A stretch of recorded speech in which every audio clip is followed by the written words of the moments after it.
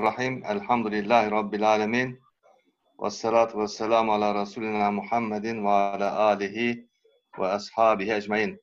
Hakan, did you start recording? Yes, I start. Okay. Assalamu alaikum, everybody. Welcome again to Nursi Society webinar meetings. Today we have with us Dr. Tubanur Yeşilhark Özkan from Durham, and she will be talking on the problem of evil, what is created when Sharr happens. We listened to her before, just a summary of this talk. I think her PhD thesis is on this topic. The main issue is Ustaz Nursi, if you read, says that the creation of Sharr is not Sharr. The creation of evil is not evil. It's the committing of evil is evil. When human beings commit something, can I just interrupt? There's a lot of background noise. Could we please ask everyone to put their mics on mute? Okay, please, everybody turn off. When you ask questions, you can turn on your microphone. So I think without further ado, I would like to give the floor to Dr. Tubanur. Please go ahead. Thank you very much, Alparslan Hocam. Thank you for the introduction. Yes, today we'll talk about the problem of evil, and the topic that I have chosen is what is created when Sharr happens. It is a little bit of a tricky topic, and it is a bit difficult to explain, but I will do my best to explain it. Now, these are the things that we are going to talk about today. The points of discussions are a brief introduction. After that, the definition of evil / Sharr, the principles of Khair and Sharr in the Risale-i-Nur, and I think the principles are scattered throughout the Risale-i-Nur, those principles on Khair and Sharr, and it makes sense to bring them all together, to gather them, and then to talk about this topic in the light of those principles, which makes it a bit easier and a bit more structured when we want to understand what the Risale-i-Nur has to say on Khair, particularly also on Sharr. And then also I have asked a reverse question to what is created when Sharr happens. To this question, I've created a reverse question to that, just to lead to another topic on top of that topic, basically, inshallah. So when we have enough time, we will go into that one as well. Now, what I want to maybe also clarify before we start is that I'm not going to talk about theodicy today. So I'm not going to defend God in regards to, why does he allow Sharr to happen? If he's so compassionate and if he's all wise, why do we have Sharr in this world? So this whole presentation is not going to be around this topic. We will solely concentrate on the ontological aspect of Sharr, on the wujudi / ademi aspect of Sharr. Does it exist? Does it not exist? What's the quiddity of Sharr, and so on and so forth. So we will more look into that aspect rather than looking into the theodicy aspect of it, basically. So as an introduction, I've given a few terms here. So one of them will be, as I said before, what do we mean when we talk about Sharr? And what is it that is described as evil in literature compared to that? And also, what is our understanding of Sharr the same as Allah subhanahu wa ta'ala's understanding? Thank you very much. Allah subhanahu wa ta'ala's understanding of Sharr in the Quran. So that means, is the Quranic definition of Sharr the same as our understanding and what we understand when we say Sharr. This is very important to know when we want to proceed and go, you know, and understand the ontological structure of Sharr, simply because, you know, if our understanding is completely different from that of the Quranic perspective of what Allah, you know, tells us what Sharr is, then we are starting off at the wrong footing, and everything else is basically, you know, a discussion that is for no prevail, really. So, and then there is the presumption in many of the literatures that Sharr exists, that evil exists. So there another presumption, and everything, all the discussions are based on that presumption that evil exists. Why? Because it is real. Why? Because we can feel it.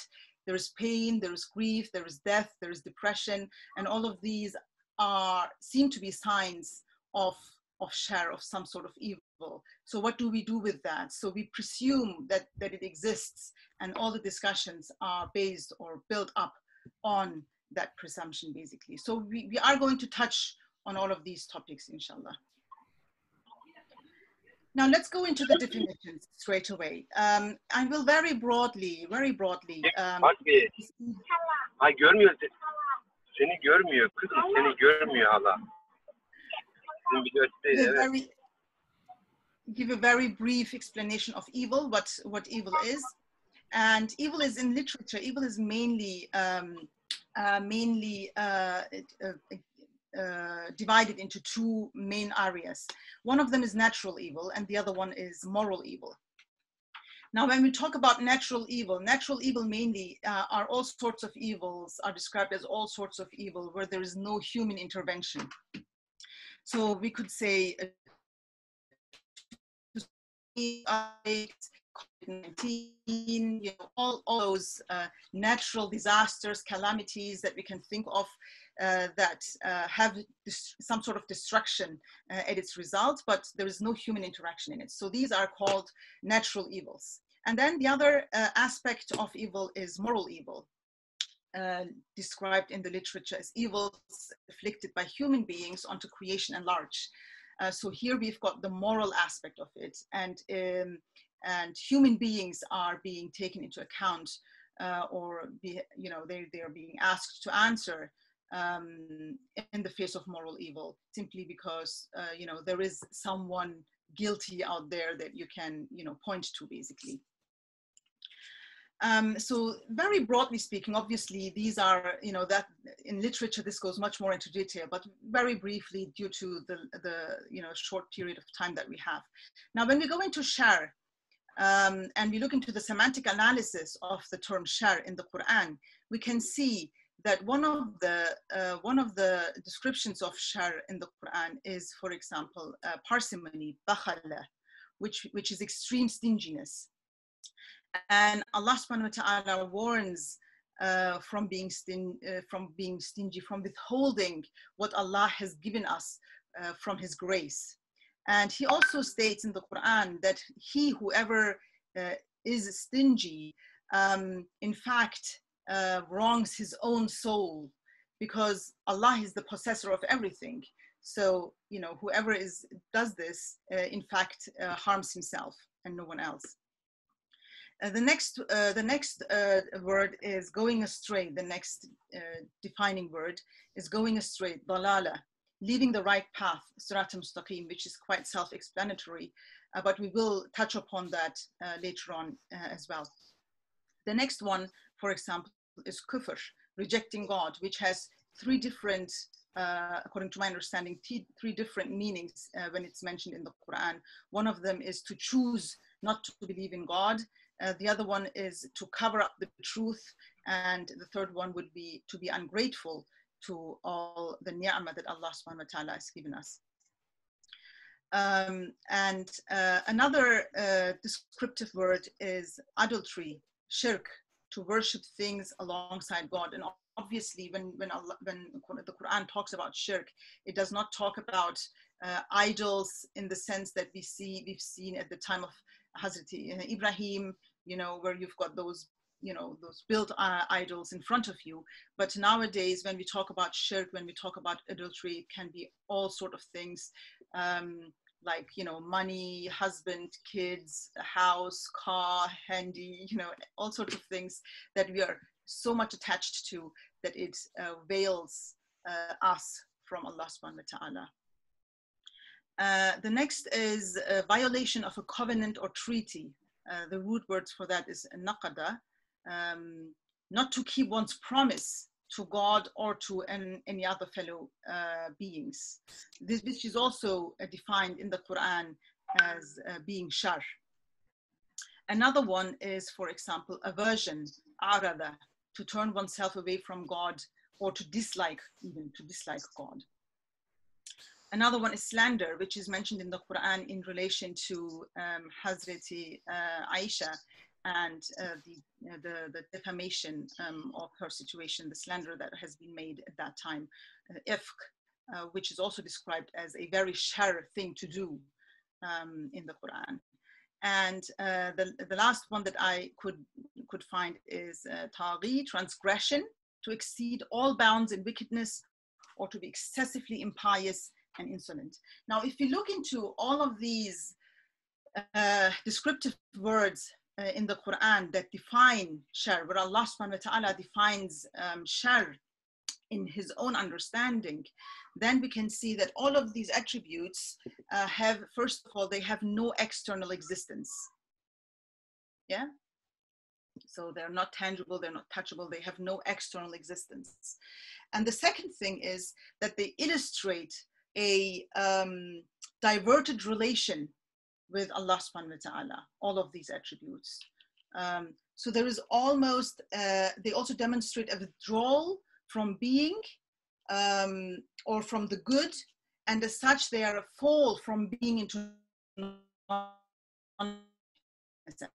So these terms are very important in mind because they will come up later on in our presentation more often.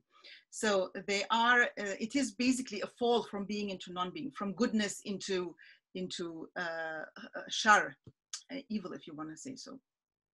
And so from that fall from being to non-being, or from that fall from good from good into bad, basically, if you want to say so, what comes up is also from the Quranic definition. When we look into the Quran, we can see terms like loss of God's grace, or loss of guidance, loss of understanding, loss of God's resignation, loss of patience, loss of faith, or in another verse we can see even ultimately even loss of hope. Now, these terms that are also mentioned in the Quran basically show us that you know, all of these attributes, when they are being kept done, you know, it is some sort of a loss in a sense. So that's what we mean also by when we say it is a fall from being to non-being or to non-existence. Now, that throws up the question then, is evil limited or is it unlimited in a sense? Now, here you know, looking at these things, we can say that it is limited, and it ends with the death of the spoiled will of intelligent being. And we will go into that a little bit more when we talk about free will and what the role evil plays in choosing and in free will. But it is limited, you know, and it ends with the death of basically of that spoiled will of creative intelligence, or with the death of that human being altogether, obviously. Okay, now let's go into the principles of Khair and Sharr in the Risale-i-Nur, that is scattered in the Risale-i-Nur.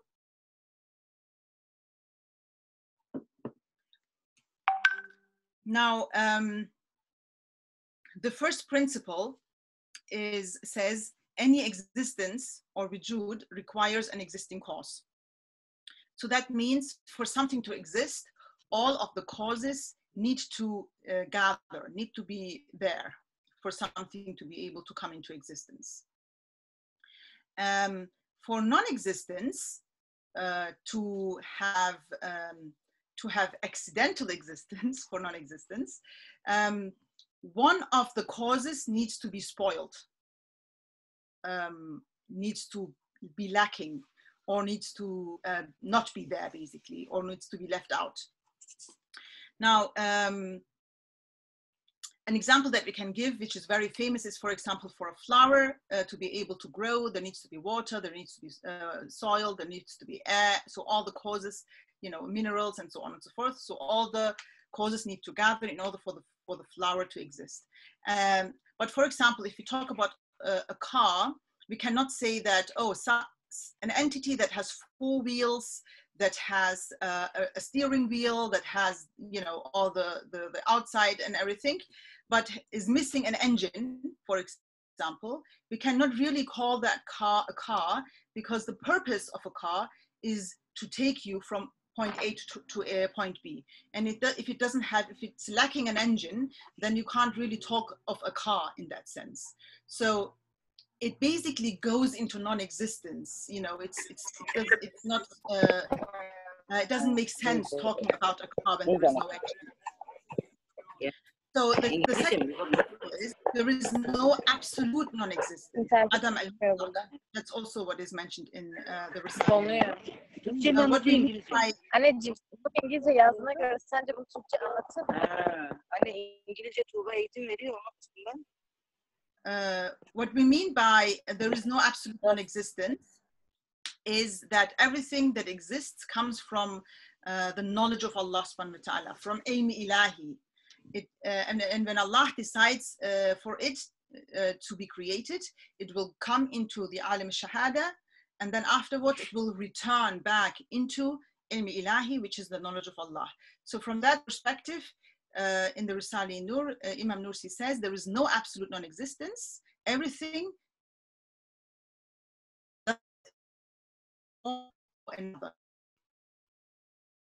the third principle is existence is pure good, wujud khair al-mahd.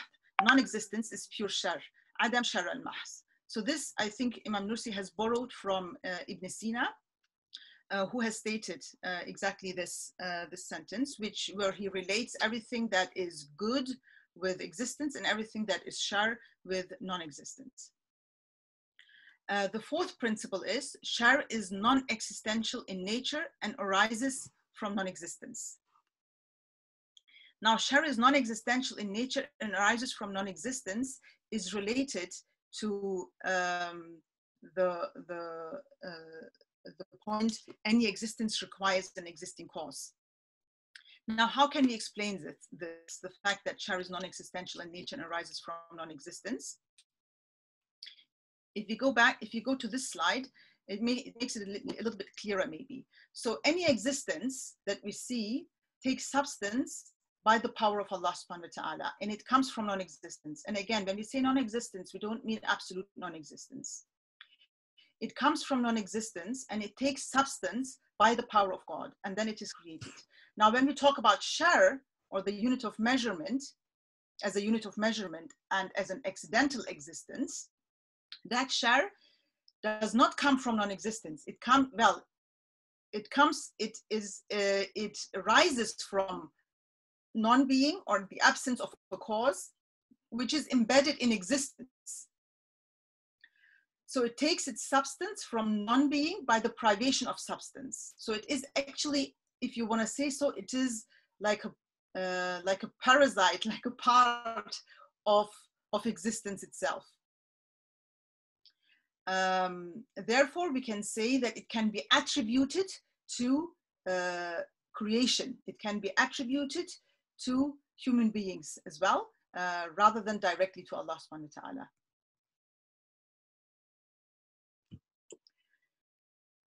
The next principle says there is no absolute shar al-mutlaq in the universe. This is kind of obvious in a sense, because when we say that shar is non-existence, and we say that there is no absolute non-existence in the universe, then we can also derive from that there is no absolute shar in the universe either. In fact, Imam Nursi says that goodness prevails always and is abundant in the universe, and that shar is only minor.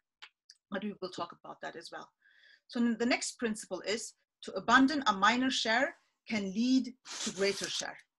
So what do we understand from this? In a different place in the Risale Nur, Imam Nursi says, in the view of wisdom, if the lesser evil encounters the greater evil, the lesser evil becomes a relative good. So, you know, the example is given here also by Imam Nursi about a finger that is gangrene that needs to be cut off. If it's not being cut off, then the hand or the arm will have to suffer from it. So it is always better to get rid of the finger forefront in order to prevent greater harm, in a sense. So, so it is related to the higher good defense, basically, this principle. Yeah, but then again, we can ask here the question, so what is it then? Does Nursi state that there is existence, that evil exists in fact, that we say that when he says that there is lesser evil and greater evil, what does that exactly mean? Does that mean that evil exists? Has he changed his mind in the Risale Nur? No, he hasn't. What he's trying to say is he's just trying to make it understandable for the people, because it's a very tricky topic anyway. So what he's trying to say is there is levels of goodness in there. So with the intervention of the apparent evil as a unit of measurement, basically, we can see the levels, the different levels of khair, of goodness, basically. That's how they come to be, or come to existence. So the next principle is Sharr has some sort of external reality or minor existence. Sharr has some sort of external reality or minor existence. Now, here again, as we said before, that what Nursi means by this is it has some sort of external reality. He does not say it has some sort of external existence. He says it has some sort of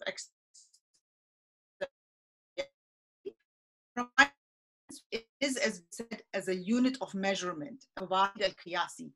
So it is, Sharr basically serves as a unit of measurement, and it contributes to the development of innumerable abilities and potentialities in human nature and in all creation. So in that sense, looking at it from that perspective, and this brings us basically to the next two principles, which is completely connected and directly connected to the divine names of Allah subhanahu wa ta'ala, which is one of them is Asrar are the manifestation of divine majesty, and as such require a certain reality. And the other one, you know, for manifestation, and the other one is all good things are the manifestation of divine beauty, and as such originate from God. Now, how do we have to understand these? Nursi says that all good things originate and are caused by Allah subhanahu wa ta'ala. And Asrar originate from God, but they are not caused by God. Why? Because they are caused by the mayalan, by the malintention of human beings, which again we will talk about in a minute.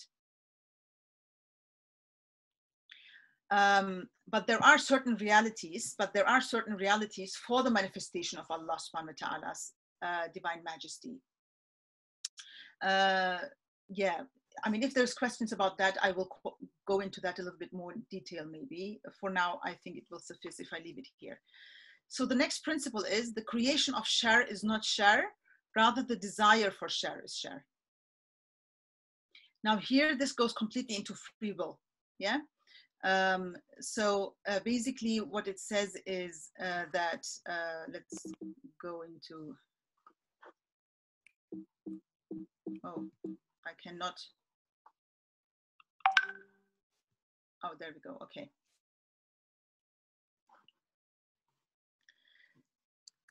Let me put this to the side. Okay. So when we say the creation of Sharr is not Sharr, rather the desire for Sharr is Sharr, what we're saying basically is that Sharr is neither absolute non-existence, nor the true form of a being that has been brought forth by the will of God. It is a unit of measurement dependent on the inclination, on the mayalan, prior to free choice. So he who misuses his free choice due to evil inclination wrongs his own nafs, for Sharr is like an intestinal parasite that the nafs nourishes within itself to its own destruction. So this basically goes in line with, you know, whoever misuses that juz'i ikhtiyar that has been given to him with wrong inclinations, with inclining towards things that Allah dislikes, he's basically wronging his own nafs by doing so.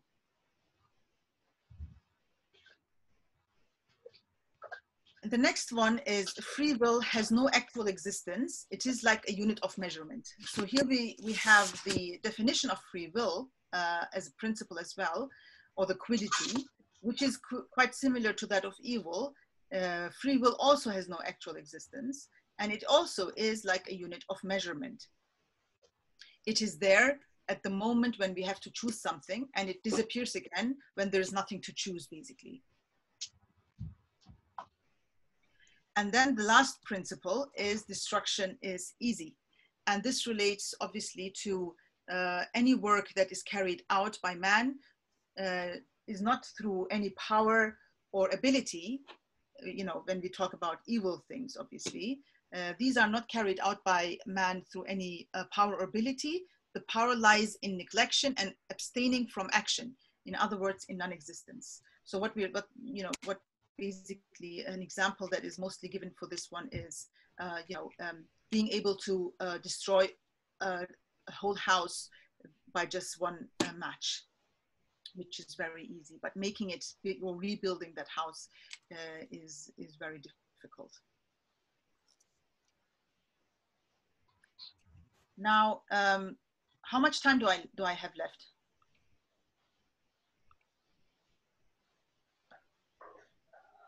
Almost 20 more minutes.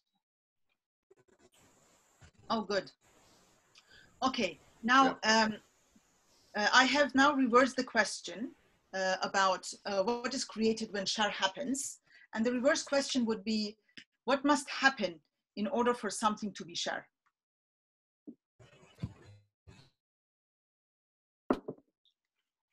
So when we look again into the Risale Nur, we can see that, first of all, Imam Nursi talks about deviation from Sirat al-Mustaqim. And this is described by him in much more detail in the Isharatul Ijaz when he's giving the tafsir of the Surah Fatiha. There he describes very nicely what Sirat al-Mustaqim means and what we have to understand from it. So I will not talk about the Sirat al-Mustaqim in much more detail. I would like to focus rather on the other 2 points, which is related to free will and related to Anna in relation to Sharr. Now, inclination towards that which is disliked by God, which is related to free will. Here, as we have said before, when we talk about the quiddity of free will, we can see that free will has no external existence either, just like Sharr. It appears when there's something to choose, and it disappears thereafter.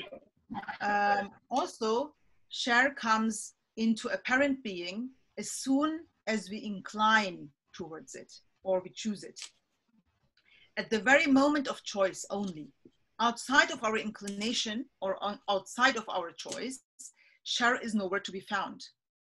So this again, basically is a pointer to the fact that Sharr is non-existential, that it has no external existence in that sense.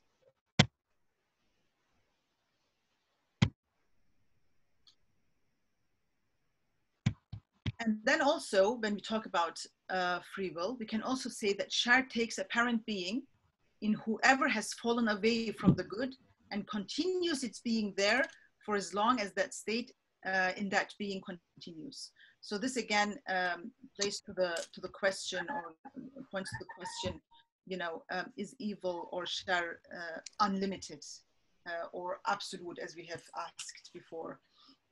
And this basically answers the question saying it is not, it is limited, and it will cease to exist when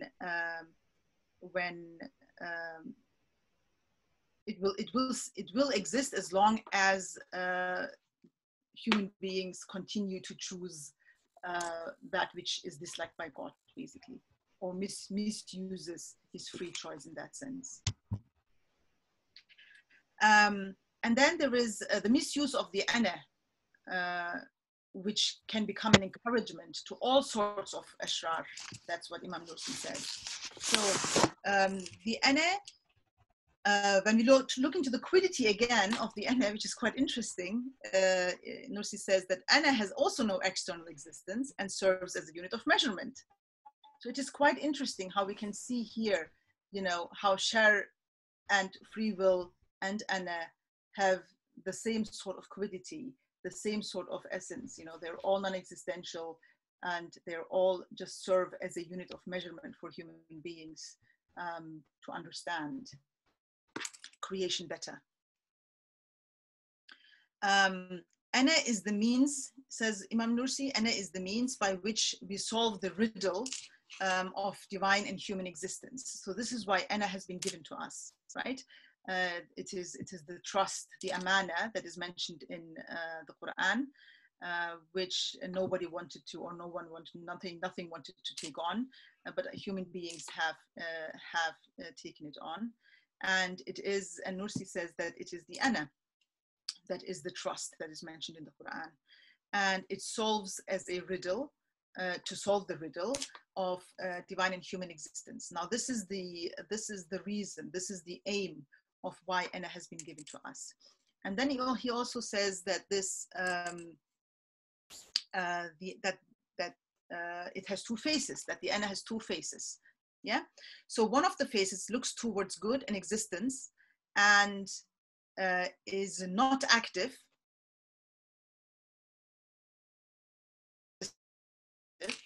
and it serves as a manai harfi, as an other indicative, basically. That means if the ana is used from this perspective, then it is always a pointer to the creator, and it will serve for us. It will help us to understand, to know Allah subhanahu wa ta'ala. What is meant by it is not active relates to, again, to the ayah in the Quran where Allah subhanahu wa ta'ala says, everything that is good is from Allah and everything that is bad is from you. So from that perspective, not active means that a man is not capable to produce any good, and good is from God alone. The other phase, the second phase of ana, looks towards evil and goes to non-existence, and it is active in that sense, and it is self-referential. That means it is looking at everything from the perspective of manai ismi, basically. Now, using that ana for a human being, using that ana or making use of that ana that has been given to human beings, as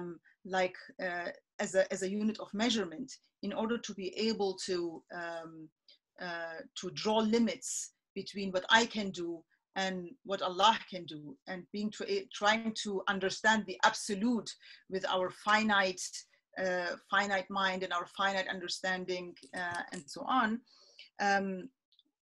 The ultimate goal, basically, what Nursi also says in the Risale Nur, the ultimate goal is complete surrender, is the understanding, to be able to understand that there is in fact nothing at all that we can do with our own power, and to accept this reality and to completely surrender to our Creator, to Allah subhanahu wa ta'ala.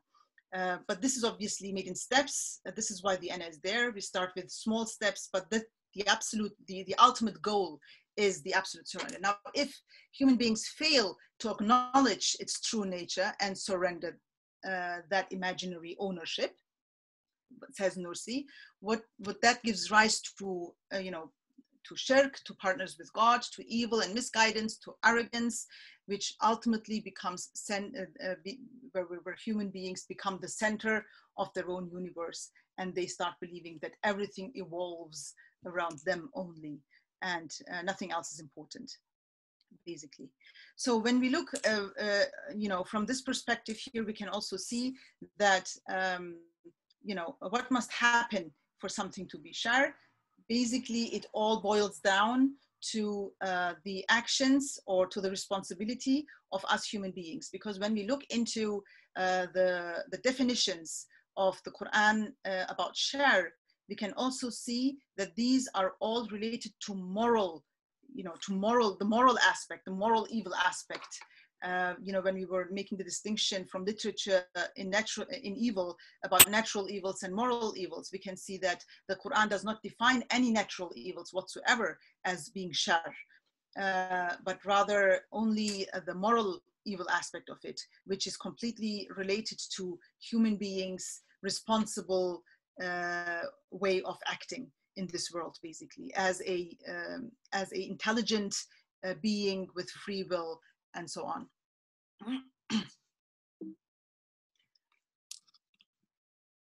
So to conclude, we can say that inclination towards that which is khair draws us closer to existence and to absolute goodness, and the continued inclination becomes a habit, and eventually it takes it becomes a habit, basically, and a character trait.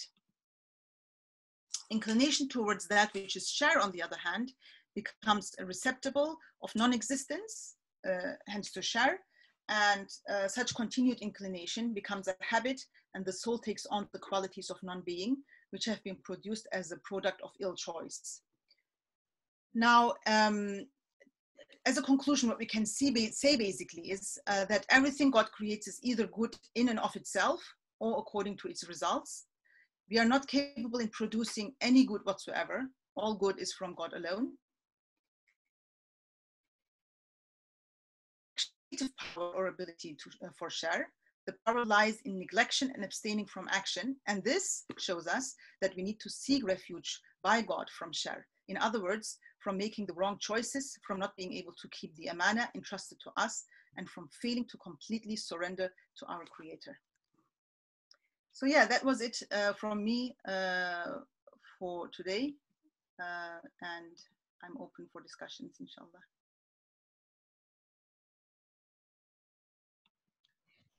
Thank you very much. We are right on time. There are some questions in the chat room. I would like to read them one by one. Anybody else? I mean, if anyone who even wrote the question, if you want to ask in person, you are most welcome. Please just let me know. I think, you know, this Zoom has a feature that you show your hand, you raise your hand, and I can see who wants to talk and ask question. So then I can give you the floor. The first question came from Colin Hocam. I would like to read it. It's actually some comments and also some additions later on. So I brought them together, so I will read all of them. How does the Quran go about actually defining Sharr?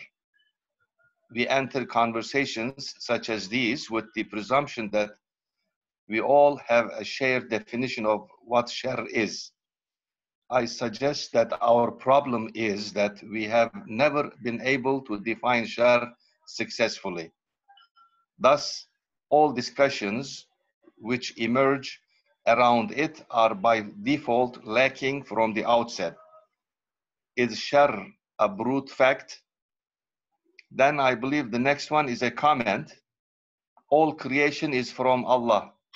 Since Allah is all good and perfect to the degree of absoluteness, there can be no Sharr in his creative act. Therefore, Sharr cannot be instantiated in external creation as a thing that is created, makhluk. Ashrar are maj'ul. Probably we can translate this as performed, right? And not makhluk, not created. If, according to Nursi, Sharr has no actual existence, wujud khariji, in other words, then it has not been created. And thus we have to re-examine his statement which says the creation of Sharr is not Sharr, because there is no notion of Sharr being created. His statement needs to be recast in a different way. So what is your comment on these? Yes, I have thought about these statements in the Risale Nur myself as well, because Nursi also somewhere else also talks about the existence of minor Sharr, for example, so he talks about. Sorry. Yes, I think. So he talks about the existence of minor Sharr. He talks about, as Colin stated, about the creation of Sharr is not Sharr. So, but I think, or I have come to the understanding that what Nursi is trying to say actually is not that he's saying that Sharr is being created, or that it has an external existence as such, but it's just, I think it's just so difficult to talk about it without using, using the correct words, basically, in order to make it understandable to the listener or to the reader. So I think that he definitely defines Sharr as non-existential and as a unit of measurement. And if you look into the Quranic definitions of what Sharr is, we can also see that these are mainly attributes, really. And they're non-existential. They don't exist either. So, and also they are not only non-existential, but they're also transformable, in a sense that attributes can be turned from bad into good, right? So they're also not, they don't stick, they're not stuck on us, basically. They are transformable into the better, into the good, basically. So therefore, I think that from that perspective, I think that definitely it has no external existence. Yes, if its existence is dependent on the existent, on creation itself, basically, or in other words, maybe on us, even as human beings, as intelligent human beings, and our choices. yes. But as I said, when Nursi says, when Nursi talks about the createdness of Sharr, which he does not do very often, by the way, but he does it in some occasions, I think he does it to make himself, to be able to express himself in a better way. I couldn't find any other solution for that myself. Yeah, I wonder if I would like to ask this question to Colin Hojam. At the end, remember you say his statement should be recast into a different statement. If you were to recast it, how would you do it? How would you express it?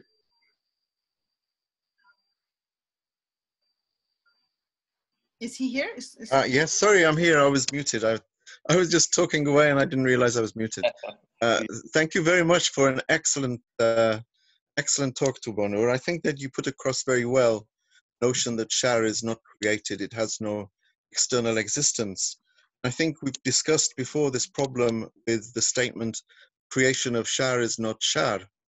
Because in certain parts of the Risale Nur, Ustad Nursi talks about non-existence, talks about things being created from nothing, and then he talks about things being created apparently from nothing. So on many occasions, he actually recasts his own declarations. And of course, it depends where it was in the Risale that we read certain statements. When was this in his career that he made this particular statement? Did he later go back on that? Did he later finesse it? Did he change it? And I don't think there is an answer to this. I think what he's trying to say is that clearly Sharr exists in some way. Its existence is not Sharr. I think that's what he's trying to say. It's the wujud Sharr is not Sharr. Rather than, the thing is, he articulates it as the creation of Sharr. And I think this is because this is a theological conceit from the Middle Ages. This is how it was cast, particular statement. I think he's just repeating that. He's replicating it. It is related to the whole idea of when we look into the free will discussion. You know, when we say, you know, imagine two people who are putting a knife into a person's heart. One of them is doing it with the intention to kill that person, and the other one is doing it with the intention to, you know, to perform surgery to heal that person. So one of them is called murderer, the other one is called a doctor, right? Yes. Even if that person would die under the hands of those two people, one of them would be blamed and the other one wouldn't, because his intention was pure. His intention was to save the life of that person. Now, if we look into that example, for example, we can see that what is Sharr, or the Sharr aspect there, is actually non-existential in that sense, because it's just an intention. Well, I don't want to say just, because it's a very big thing really, but it is an intention, a bad intention that is behind there. Whereas if you look into that which has been created, that is death, right? Yes, and yes. According to from the Islamic perspective, death is not Sharr. I think you brought that across very well. Your conclusion that there is no so-called natural evil. I think we start out from the presumption Yes. we know what evil is when we're talking about it, and I think we have to disclude certain things, and one of them is this so-called natural evil. And I think that you put that across very well. I think there is absolutely no doubt that there is no such thing as natural evil. As you say, the rest of it really pertains to moral, ethical issues. I think it is very much directly connected and directly related with, even maybe solely related to human being and his vicegerency, his responsibility on earth as an intelligent human being with free will. I think you're right. Yes. Now, let me read the next question. Hakan is asking, how could we know that evil is from yourself and good is from God? This is also a statement by Ustaz Nursi. Mm-hmm. It is an ayah from the Quran, isn't it? That all good is from Allah and all evil is from ourselves. Yes, yes. So the question is how we can understand that? Yes. Well, it is actually quite simple to understand that, because anything that we do, we don't do with our own power, isn't it? So everything that we do, it is due to Allah subhanahu wa ta'ala allowing us to be able to do it. So from that perspective, we are mediators of anything good that comes out of our hands. Now, looking at it from the perspective of Sharr, though, or asking for the Sharr, again, there is an intentional willingness, in a sense, or meyelan, towards that which is disliked by God. Now, this is a discussion, you know, how can we know it? I mean, it's a discussion where scholars have also discussed on it a lot, where they have said, you know, which part of it is our responsibility, which part isn't, you know, is it the choice? Is it the meyelan only? Is it the whole idea of, you know, wanting to do something?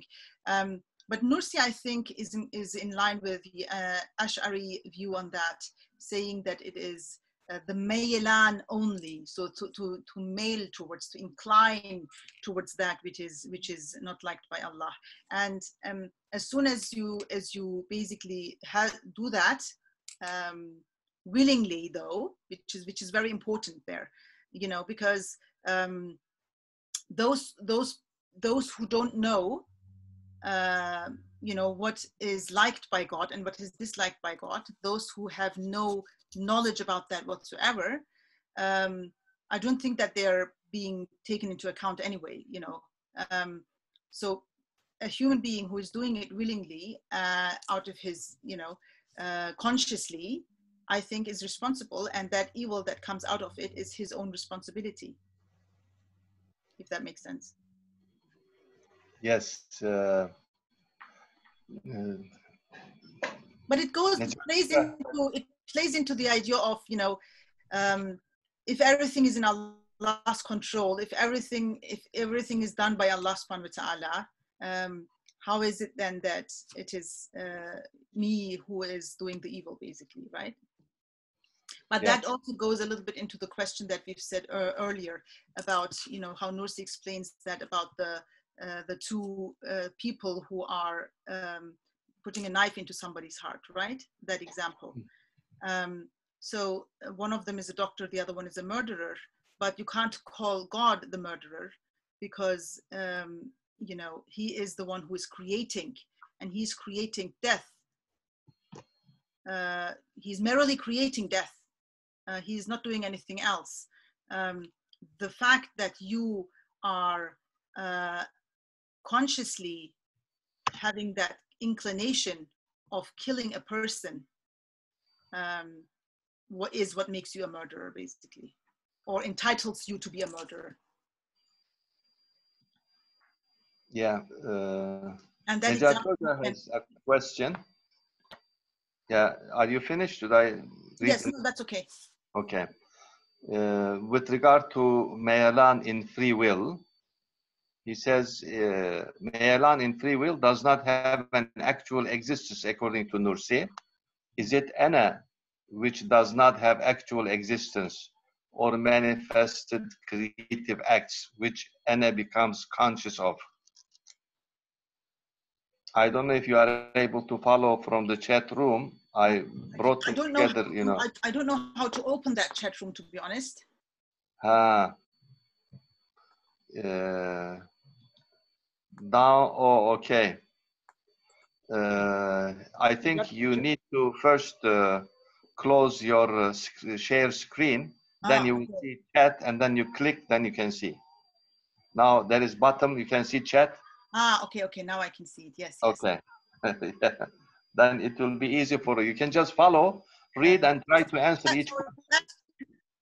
And I will follow those who raise their hands if they want to ask questions. Please, we have already one. After answering Necati, I will give turn to Mustafa Tuna. Mustafa Hoca will ask his question. Please go ahead.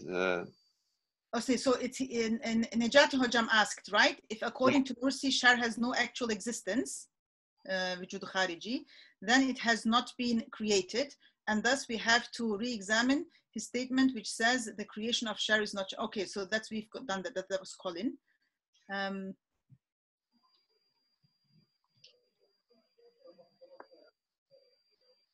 That which is created is not Sharr. Maybe it might be easy if I just ask it right away. Yes, please. Okay, go ahead, please. More efficient, I think. Yes. Okay, yeah, I have some internet connection problem. Hopefully I can make it. Again, I think it's the question of whether ana does have any existence or not is a very interesting question. But my understanding, ana, what is really is the measurement there, or doesn't have the actual existence, perhaps maybe it's not ana itself, or is not conscious self.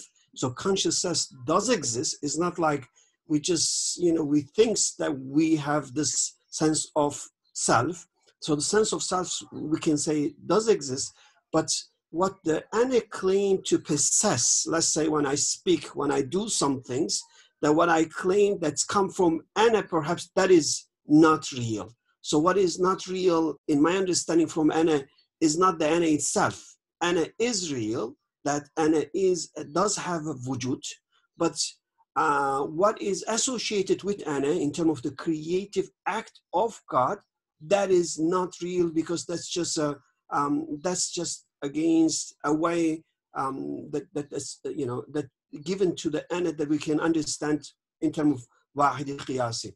That's my understanding. I know, because I used to think like you, that when I read part from ana, that perhaps ana doesn't exist, but then it becomes a problem. Then you say if ana doesn't exist really, that means what is self? How would you define yourself? So it's imaginary that you think when you say I am, when you say, you know, when you feel about your own self identity. But do you think that when we talk about ana, the human I, you're obviously not talking about flesh and body, and I mean, we're not talking about you in the sense of flesh and body, are we? When we talk about the human eye, no, we talk about the conscious self, because the conscious is essential, right? So the conscious self is conscious of something, but whatever you're conscious of it, let's say I'm conscious of talking right now, I'm talking. So, and the consciousness of this talking is real, but that's come from Anna. But the feeling that as if I am actually talking, it's me that creating this act, that's not really, that's how I understand. I don't know, that's, I think is worth to discuss. So, because otherwise it become a problem to say, you know, you think that you're talking is not you, you don't exist at all as, let's say, a conscious self, it make us to be somehow, you know, to be imaginary, to be. No, I don't think that the whole concept of Ana, as described by Imam Nursi, should be confused with the concept of Wahdat al-Wujud, where you say, you know, there is no existence whatsoever. The only thing that exists is Allah subhanahu wa ta'ala. I think these are two different concepts. I don't think that Ana, when you talk about the human eye, that you are, you know, in a sense, denying your own existence by saying that. I don't think so, because as I said, we are not talking about existence. When we talk about Ana, we're not talking about existence in the sense of a createdness that is manifesting the names and attributes of Allah subhanahu wa ta'ala, you know, as a contingent being. We are talking about the human eye, which is, as Nursi says, an imaginary line that draws a distinction between you as a human being and Allah subhanahu wa ta'ala, just in order to be able to grasp him, to be able to understand his absoluteness, in a sense. So then even that. But then you will say that, so the self does not say that. So when we're talking about the self, about the Ana, when I talk about Ana, about my human I-ness, in a sense, yeah, I'm not saying that it is something that is existent. I'm rather saying it is merely a tool that helps us to understand our Creator and His absoluteness. In a sense that we slowly start first, maybe we start, as Nursi says, we start saying up to here is mine, from here onwards is Allah subhanahu wa ta'ala's. I am able to, you know, to do my own garden. Allah subhanahu wa ta'ala does the whole universe. I am able to lift this glass with my own power. This is the only thing that I can do with my power. Allah subhanahu wa ta'ala's power is absolute. So I am basically all the time with this human eye that I have, with this Ana, this imaginary kind of unit of measurement, I am trying to relate, in a sense. But the ultimate goal is not, you know, to say, okay, I am existent as Ana, this is me, and this is God. It's not an existential differentiation that is happening there. It is completely in the sense of measuring, in a sense, you know. Yeah, I think I want to just bring, maybe I'm well aware of this one as well. In Immanuel Kant, his discussion of really what brings the unity in terms of Kant, in terms of self, that he actually argues, as you mentioned, he says that there is no real self, but we need to really have this unity of all this emotion, all the senses. That's unity. That for this one, we need to have something that doesn't really exist, but then we call it self. So for him, this transcendental self is just a way to really put all these inputs together that to make sense of what we have it.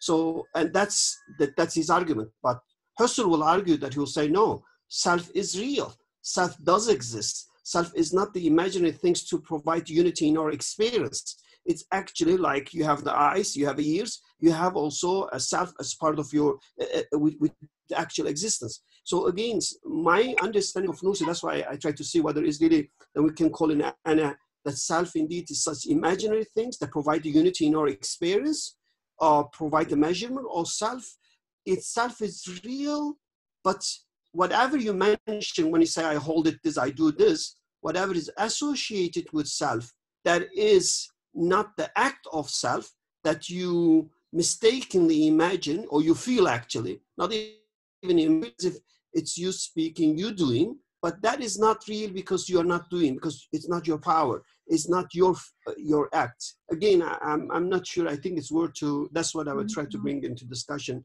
to see which one is real, which one is not. But I think that's enough, perhaps. Yeah, thank you. You're welcome.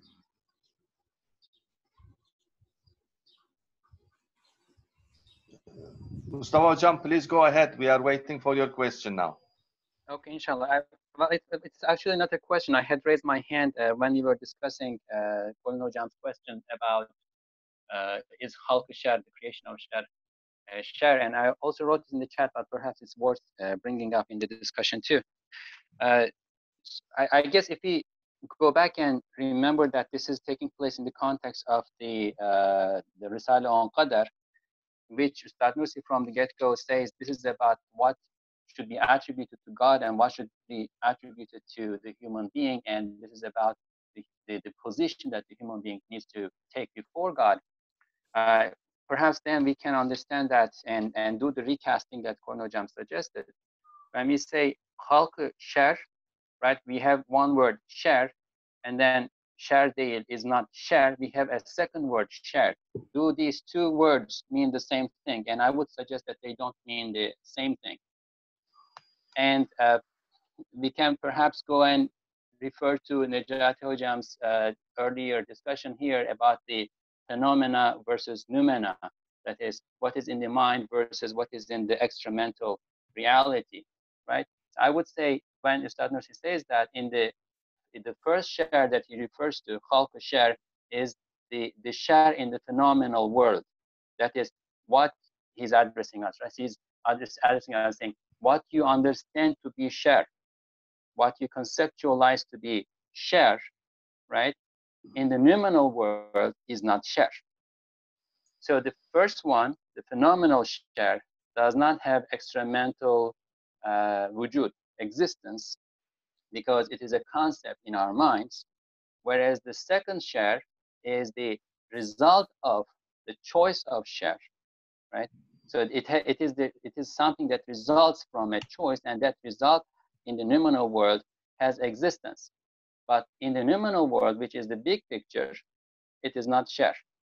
So I don't know if that solves, helps us solve the problem. Thank you. I have read here in the comments a very interesting question from Nevzat Hocam. He says, what do you think about entropy? Positive action as a method of Bediüzzaman's evil decreases as goodness increases. Like hot, cold, dark, light, increase goodness as a method of fighting evil. That's an interesting one. Yeah.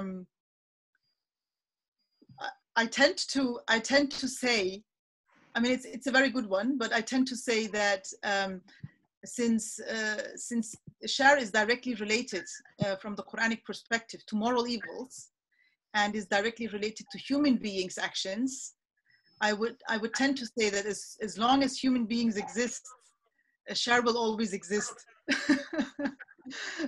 So we won't be able to completely get rid of it.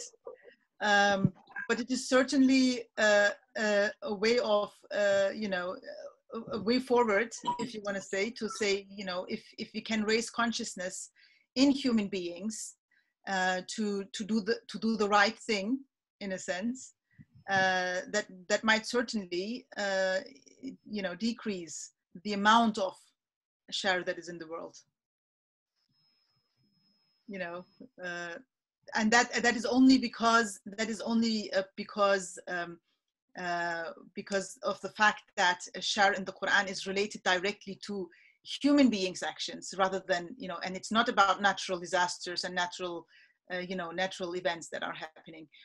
Therefore, it might be controllable in a sense. It might be, you might be able to steer its direction into towards that which is good, basically, obviously with the help of Allah, because, you know, we have to always seek refuge in Him from all sorts of Sharr nevertheless. Yeah, Faris Hoca has a question. I would like to formulate it. Does it mean that as wujud khair is there, it has external existence? But for any reason, if khair is lacking or does not exist, then it is shar. So would you like to say anything on this? Shar, I mean, khair is directly related to wujud, and khair and wujud is khair al-mahz. So anything that is khair definitely has wujud. I think there is no doubt about it. And again, related to human beings, you know, anything that lacks that cause or that lacks goodness, you know, goes into non-existence and ceases to exist in a way, or fails to come into existence even. Yes, Sister Nadina has a question. I would like to read it now. Doesn't Ayah 216 from Surah Al-Baqarah identify Sharr as an existential thing? So this is the verse. Perhaps you hate a thing and it is good for you, and perhaps you love a thing and it is bad, namely Sharr for you. And Allah knows while you know not. Yes. Well, here again, I think what the Quran is referring to is has more to do with our desires and the things that we desire as human beings. And it also boils down again to, you know, our own choices that we make. It is, you know, the things that we believe are good for us and the things that we, you know, believe are khair for us. This is what we always desire for. That is what we always ask maybe from Allah to give us. But then in the ayah it says, you know, you love a thing and it is not good for you, in the sense of, for example, when I pray to Allah all the time because of my desire, and I say, Allah, give me a son, give me a son, give me a son, give me a son, yeah, and then ultimately Allah gives me that son, and then I start going into shirk with that son. I'm so attached to that son that I completely forget about Allah subhanahu wa ta'ala. So in that sense, when that ayah talks about Sharr, it does not talk about, I don't think it talks about existential Sharr. It talks about the outcome thereof that will happen in my, again, in me choosing the wrong thing, basically, in me maybe going the wrong path, down the wrong path, in a sense. So, you know, I think that's what that ayah relates to, rather than you know, the existentiality of it. Okay, Ahmed Hoca takes us to another ground, I think, and this is really a very interesting question. Also very important. What are the theological and political, if any, implications of this discussion concerning the nature of Sharr? Mm-hmm. Yeah, this is very good. Yeah, well, you know, the theological implication really is, to my understanding, is a complete surrender, you know, to Allah subhanahu wa ta'ala at the end of the day, you know, ultimately, because as I have come to this conclusion, in a sense, that nothing that is good is from us, but also anything that is Sharr, we have to seek refuge from Allah, you know, in order for not to go down that path, basically. So in that, if you look at it from that perspective, it is really, you know, a complete surrender, really. So from a complete theological perspective, I would say, when we talk about the nature of Sharr, it is completely down to the discussion of the vicegerency and of the responsibility of human beings on earth. So I think what we need to concentrate on when we have those theological discussions is very much on, you know, the questions, the existential questions of, you know, human beings knowing themselves and knowing about their responsibilities, knowing about why they're here, you know, the existential questions, where they have come from, why they're here, and where they're going to. And then their relationship with their Lord, how that relationship can be built. And also trying to know, you know, themselves versus Allah subhanahu wa ta'ala, and how that relationship works. I think the main concentration of theology should definitely be on that, and on the responsibility of human beings in this world. Now, when you look at it from a political aspect, I am definitely not a politician, so I would rather abstain from answering that question. But if you see what I mean when I talk about it, about the responsibility of human beings from a theological perspective, that can be related to politics as well, I think. Yes, Dr. Tubanur, there is a very loud azan here. So please, you continue from Yunus Hoca's question. I will close my microphone. So what is Yunus Hocam asking? What is existence? Is there a precise definition for it? Yunus Hocam, this is your area of expertise. Well, I get confused about existence, you know. So I need some clarification. To my understanding, existence is anything that is created by Allah subhanahu wa ta'ala and comes into the alam al-shahada.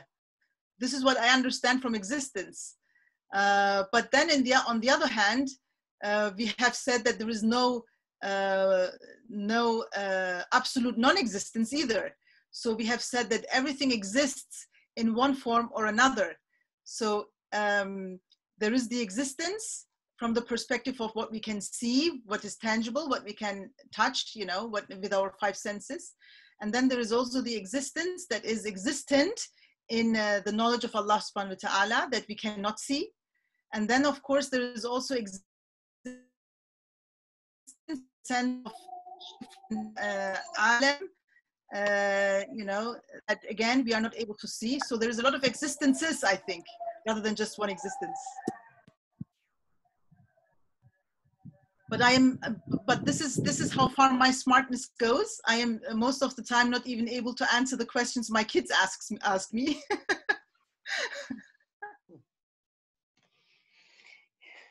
Yeah, okay, thank you.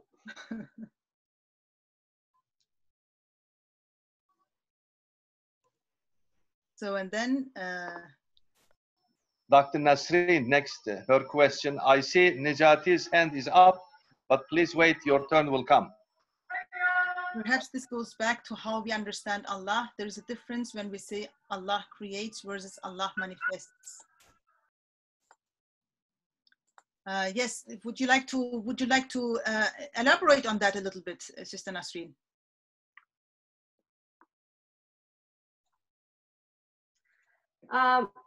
Thank you very much, Tubanur, for the great presentation. Great to see everyone here from New York. No, just a very brief comment about when we talk about existence, you know, wajibul wujub, and then mumkinul wujud, as far as the philosophy of, you know, the philosophical perspective, I would say, of the Muslim scholars are concerned. And there is a huge discussion, as you know, between you know, our understanding or everyone's understandings as far as Allah or God is concerned. You know, it's a huge difference when we say God creates, and therefore the creation of Sharr and Khair comes under that umbrella, versus when we say Allah manifests. And that's why when you refer to Wahdat al-Wujud theory of the Urafa or the Sufi understanding, goes back to that. So that manifestation then becomes the whole focus of Allah's and our creation and our existence, not necessarily that something gets created, right? So it sort of puts another layer, if you would, or sheds some light perhaps on the understanding of Sharr and Khair. It was just a comment just to provoke some thinking perhaps around that topic. Yes, thank you very much.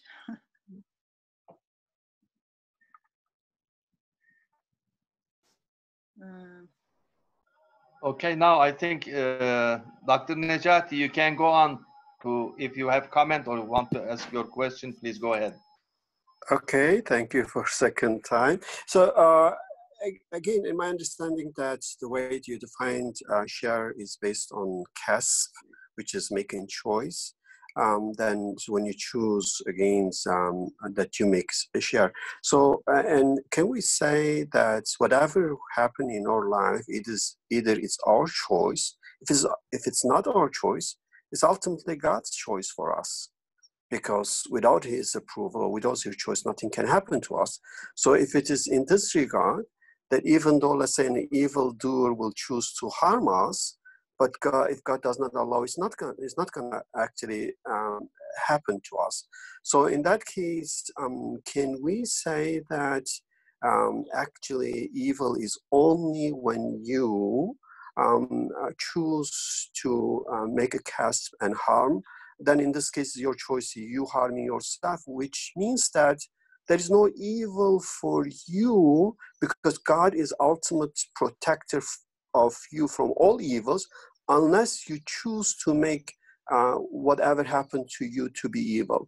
So let's say if someone harm you, something happened to you. So as long as if you, in this case, if the a person make an unjust choice and harm you, that's actually a person is harming himself or herself.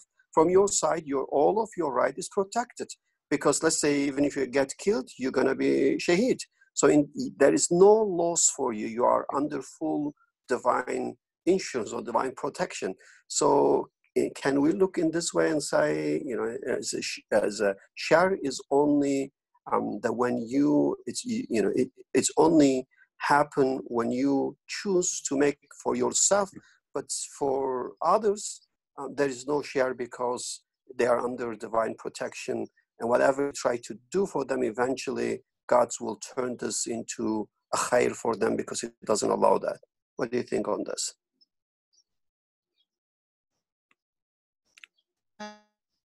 Correctly, if I understand your question correctly, what you're saying is, for example, let's put it on an example. I have a gun in my hand and I have the intention of killing Alparslan Hocam. And so for me to have the intention of killing him is my evil intention, obviously. I am consciously choosing to harm him, right? And then on the other hand, him being harmed by me, I think you're looking at it from two perspectives, right? So Alparslan Hocam being harmed through me, is that evil for him as well? Is that what you're asking? Exactly. So in a sense that if you really look at it for him, it is a great reward actually, because he's going to get martaba shahada. So for him, there is no evil, nothing bad. It's only bad for you because you made a bad choice. So in this case, that he is always under divine protection. So there is no harm to anyone, because everyone, for everything, if it's not their choice, they are under the divine mercy and divine protection. Yes, yes. When we look into the definitions that have been given, it is correct what you're saying. So when my intention of killing Alparslan Hocam is what is evil, the intention of me consciously wanting to harm him, basically. From his perspective, it is a calamity. It is a musibah, in a sense, if you want to say so. And if his life ends, as you said, there might be even a reward. So from his perspective, he would not be able to say, oh, evil has happened to me, because what has happened to him is death, which is created by Allah subhanahu wa ta'ala, which is not evil, because it is the creation from Allah subhanahu wa ta'ala. So from that perspective, Alparslan Hocam would not be able to say evil has happened to me. But the very fact that I have had that inclination of harming someone, that's the part that is evil, that is defined as evil, which has no external existence. and which is not created really. You know, it has no creative power. It is just my ignorance, which is a lack of knowledge. Okay, I think Mustafa Hocam has either a comment or another question. I can see his hand. Please go ahead. Yes, thank you. Assalamu alaikum again. Again, this will go back to an earlier discussion about what existence is. And I was thinking as the conversation was going on, I was thinking once we make the distinction between necessarily existent being and contingent beings, and once we start talking about contingent beings, one way I have read or heard, I can't remember now, that being explained is that the word existence, wujud, obviously goes to the verb wajada, which means to find. So wujud is that which is capable of being found, right? Then the difference or the distinction between Adam and wujud would be between being hidden and being manifest, right? And that we can connect to the Hadith Qudsi about I was a hidden treasure, I wanted to be known, right? And then again related to it, Ibn al-Arabi talks about Adam and then Adamul Adam. And I have heard this being explained as Adamul Adam, meaning that things are not manifest, but they still exist in God's knowledge, right? So God's knowledge is eternal, and he knows all that comes into existence that we can find and all that we cannot find because he did not manifest it. He knows all possibilities and he chooses one among those possibilities to manifest.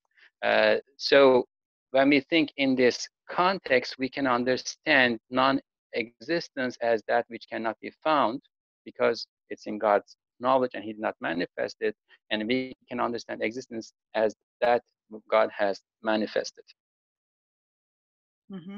Jazakallah khair. Yeah, that's very, very good, mashallah. Thank you.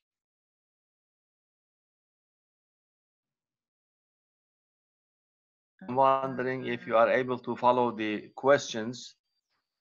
There is one, Brother Gökmen is asking another question. Let me see if I can find it. Was up. First question was related to Anna, but I think I agree with Colin Hocam that, you know, let's leave Anna for another time right now. It is the whole topic all in itself, isn't it? Yeah. Yeah, it's a totally different topic. Let me see, but the second one, desire manifestation of love in this world. So this question, as far as you understand, whatever you understand, that question has been asked by my husband to everyone. Oh, okay, very good. So in that case, we have just one question left. That is Faris Hoca's question. Probably trying to bring I think you should still try to look into that question, because he's asked me that question myself as well, and I said, why don't you ask it to everyone? Oh, okay. Then the floor is open for everybody if they want to reply to that. But let me finish Faris Hoca's question. Can you say a few words about khair, sharr, bela, musiba, and the relationship between all of these concepts? Yeah. I wonder if he wants to bring the discussion to what is going on today, right? Maybe.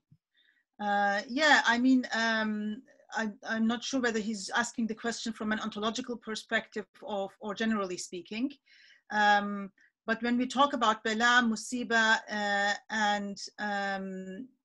and any such, you know, the like of it, I think this is more related to the receiver, you know, of those things, you know, of Sharr, if you want to say so, maybe.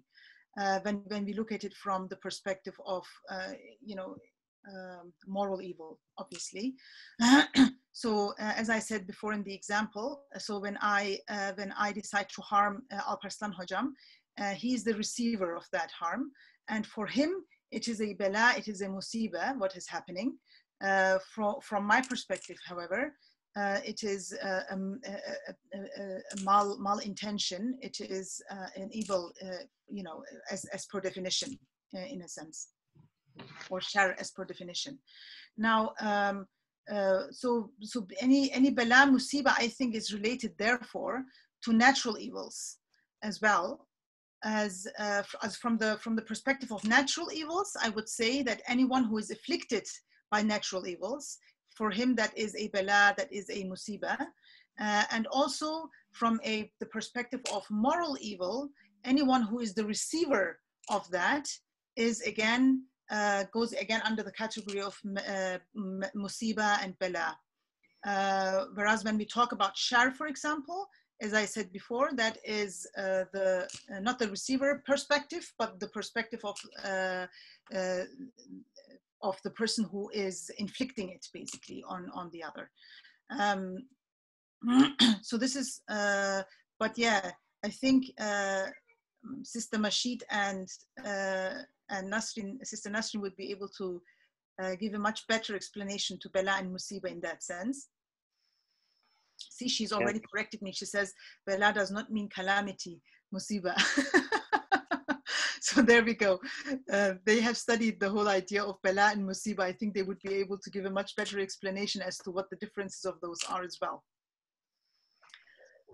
So if I may, I would just say very quickly, just like 2 sentences, is that according to the Quran, bala basically means any kind of challenge or test, but it does not, unfortunately, in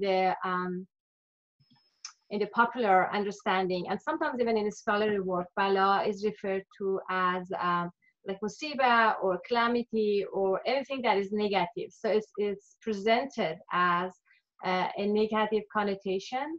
But according to the Quran, and inshallah, when it's my turn to speak on this topic, I will shed more light on it. It doesn't necessarily mean calamity or musiba.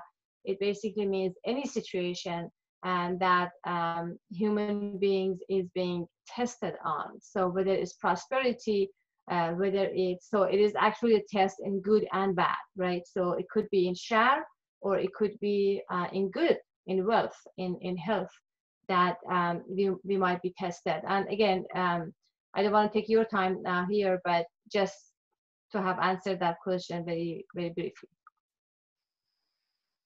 Thank you. I'm sorry, I haven't seen Dr. Farid's hand has been up for so long. I have concentrated on the questions to read, so I missed it. Please go ahead, Dr. Farid. Thank you. Thank you very much. Yeah, just a couple of questions. Yeah, first of all, thanks very much for your wonderful presentation. It's a very difficult topic, and you know, I admire you for that. I just have 2 questions. One is about this whole issue of natural evils.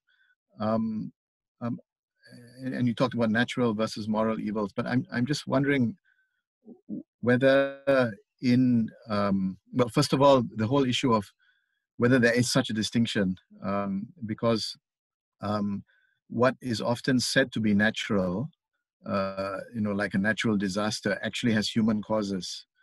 For example, COVID-19, it has something to do with the way human beings, we're not saying that, you know, the virus was manufactured, but the fact that humans have gone beyond certain boundaries, consuming certain kinds of, you know, animals, and, you know, reduce the distinction between humans and animals has brought the virus into us. The idea that certain kinds of, you know, so-called natural disasters are actually due to human conduct, earthquakes, for example. So that distinction may not be so useful. But more importantly, I'm just wondering that in Islamic tradition, perhaps we don't make this distinction between natural and human, because nature is a universal. It is something that, at least in Islamic tradition, something that we say of all material as well as physical things. Material, physical, as well as spiritual beings are natural in that sense, right? So that's what I mean by saying that nature is a universal. So if that is the case, so the first question is, how do you typologize evil? Because in the Christian tradition, of course, there is, and in the modern tradition, there is this distinction between natural and moral and metaphysical evil, right? But if we don't accept that distinction between nature and non-nature, then what kind of typology of evil would we have? So that's the first question. The second question has to do. What do you mean by how do I differentiate amongst the different types of evil? Then that's what you're asking. Yeah, I mean, from an Islamic perspective, what would be the types? You know, like in modern. As far as I can see, to be honest, from the Quranic perspective, there is no typification really of Sharr in that sense. There is only one sort. Well, I know, but then you yourself have been, and many of us have been talking about natural evil versus moral evil. But if the nature non-nature distinction doesn't work in our tradition, then is it correct to then speak of natural versus moral? No, that's evil.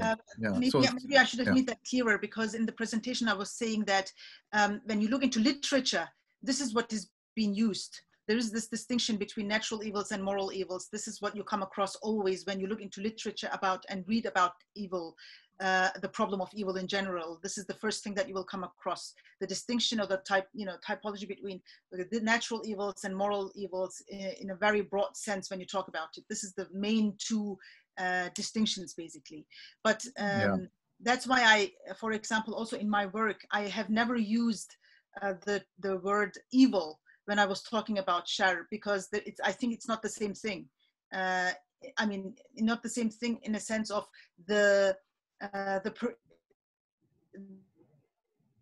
we perceived in past in common literature when we talk about evil is not the same as the perception of Sharr from an Islamic perspective.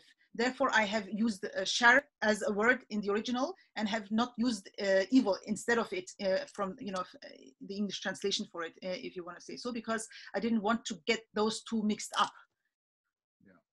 Well, I mean, the use of terminology is another question. I mean, we could argue about whether. I mean, I think it's fine to use evil as long as it's understood in terms of Sharr, because otherwise, if we go down that road, we can't use any word in English. I mean, we can't use religion for deen. We can't use any word in English. So I think the issue more is how we understand those terms, whatever language we speak in, whatever word we use for Sharr in English or Persian or Turkish or Malay, it should be understood in terms of the concept of Sharr, and not in terms of a Christian concept of evil or something. But that's, your point is well taken. But the issue is, I guess, is there such a thing as natural evil? If everything is natural, if nature is a universal and can be said of all things, can we speak of natural evil? Isn't all evil natural, in other words? Anyway, that was my first question. My second question has to do with the social and political implications of Sharr. Now, humans can, of course, choose between good and evil. Now, it seems to me that if we are going to discuss a particular theory of evil or a particular understanding of evil, in this case, Ustad Nursi's understanding of evil, and if we assume that there are different understandings of evil, I assume there are different understandings of evil among the Muslim scholars. Otherwise, we won't be speaking of Nursi's understanding of evil. The question is, what are the implications of our understanding of evil from Nursi's perspective for our lives? social lives, our political lives, our economic lives. And let me say that one doesn't have to be a politician to answer that question, because we're not talking about about politics. We're talking about the evil that we find in our world.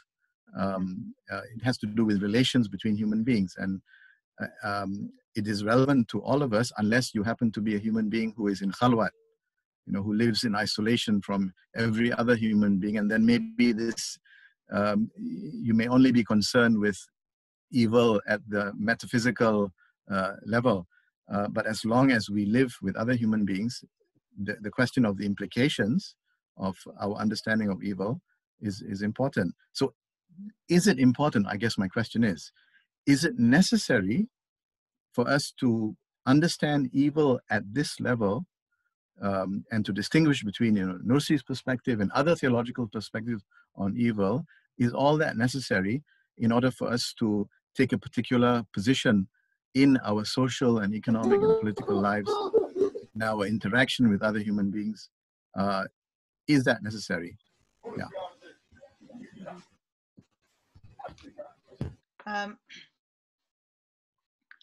Thank you very much for that question. I will start with the second question that you have raised, and I think that it is very, very important, in fact, because the whole idea of the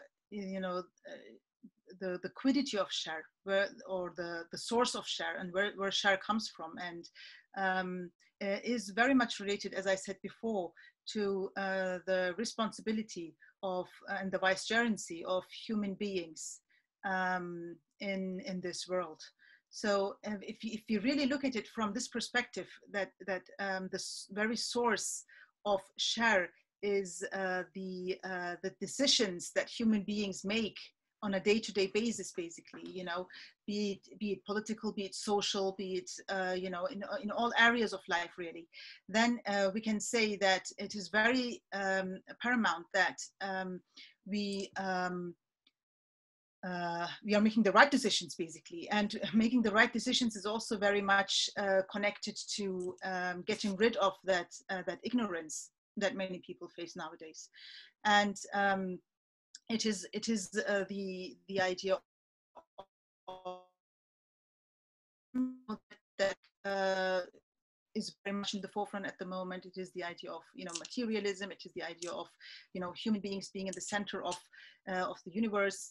As Nursi says, as long as I am fine, what does it matter what everyone else, the state of everyone else is in? And he's touching on those social problems and those social issues on many levels within the Risale-i Nur. And I think that is all comes down or boils down or is related to the concept of Sharr, especially from how it is defined in the Quran as those attributes, as falling away from falling away from, or being how did I describe it before, the distorted relationship with God, which is exactly that, a distorted relationship with God. That is what causes evil in human beings. So I don't know if I'm answering your question correctly, or if I'm being on the right track here.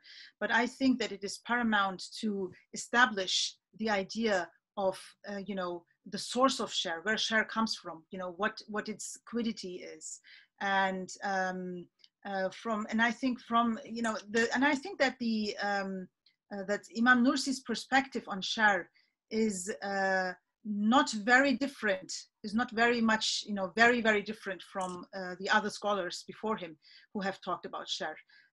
Imam Ghazali, for example, has said very similar things to what Nursi says. However, he's just maybe put it more bluntly, in more sharply, basically, whereas Nursi has tried to make it more accessible to a wider public, basically. But if you look at it, what other scholars have said before Nursi, it's not completely different. I haven't come across, for example, any Muslim scholar who has defined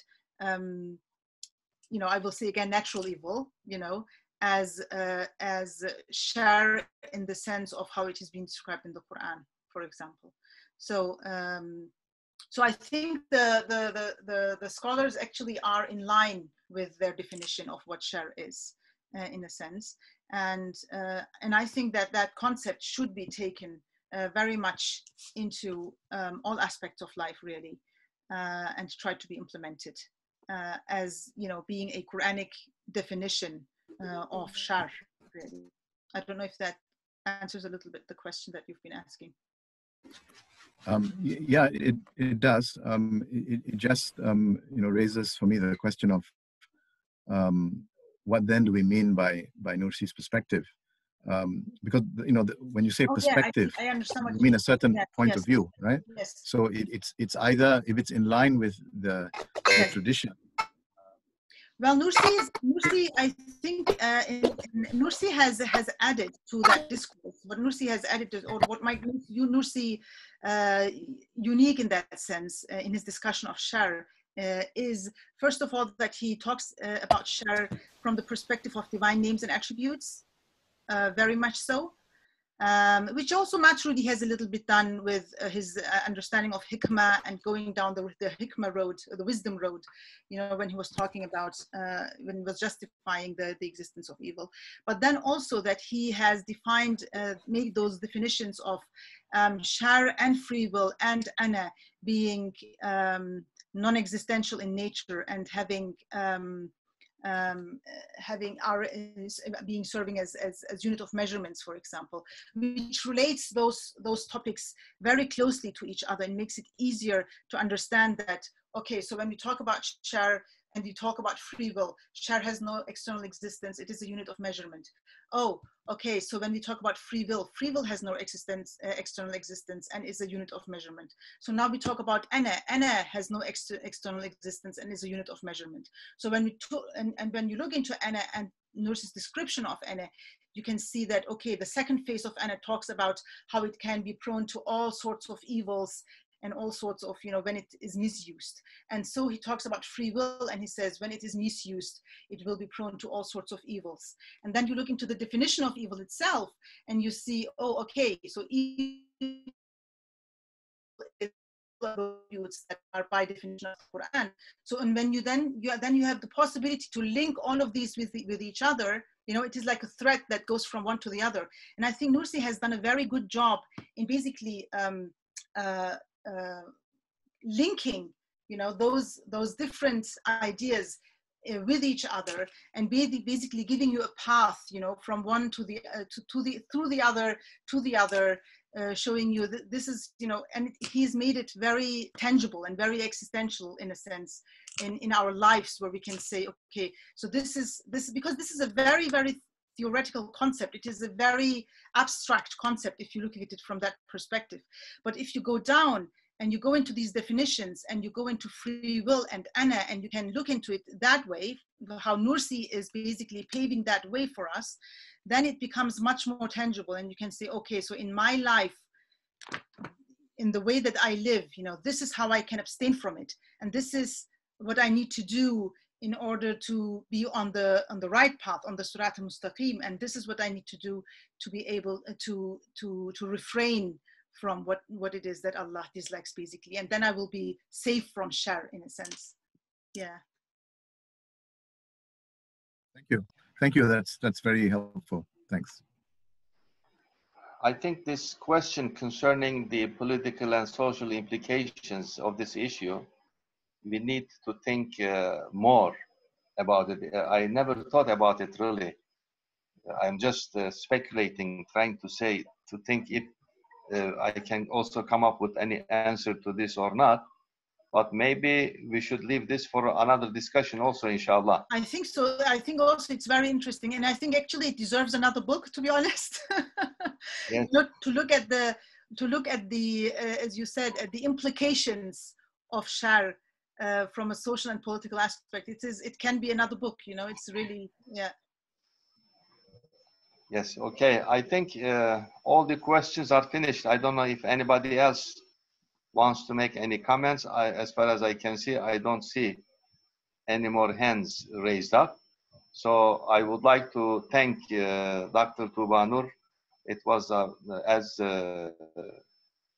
Khalil Hocam said, it was a very good discussion, which leads us to another discussion, inshallah. For the next webinar seminar, we have Dr. Nasrin Ruzati. She will be giving her talk also on the same issue, but perhaps more general, evil in Islamic thought, on July 19th, inshallah, on Sunday.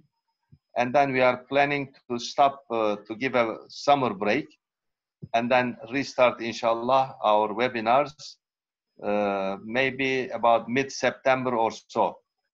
So thank you very much for everybody again, and thank you very much, Dr. Tubanur, Thank you for very this much. nice presentation. So we'll see you all, inshallah, in our next webinar. Assalamu alaikum. Ma'as salam. Salam alaikum, everyone.